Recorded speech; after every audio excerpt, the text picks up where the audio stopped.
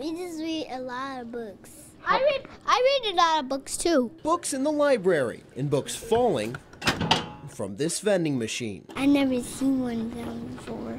There's a reason. Did you know that you're the first school in Buffalo to have one? How cool is that? It's really cool. It is. It's super cool.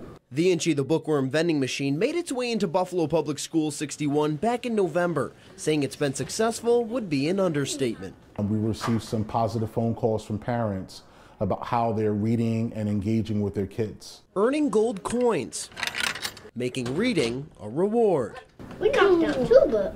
So how does a student earn the opportunity to use the book vending machine? Well, they could show good character traits, or they could be part of the principal's reading club. And the gold coin looks like this. Instead of getting a video game, getting candy, they're getting a book.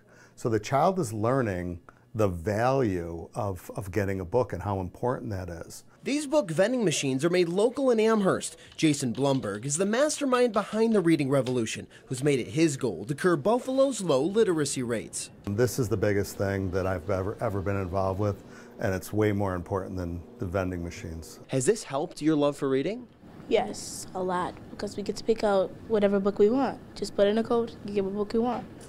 The vending machines are now being purchased by districts across the country. And here at School 61, they're filled with books written by local authors, handpicked to serve a purpose. Books that are designed to help kids to make changes to their character. Or designed to bring a smile to a child's face. I pick a worm book after an adventure book.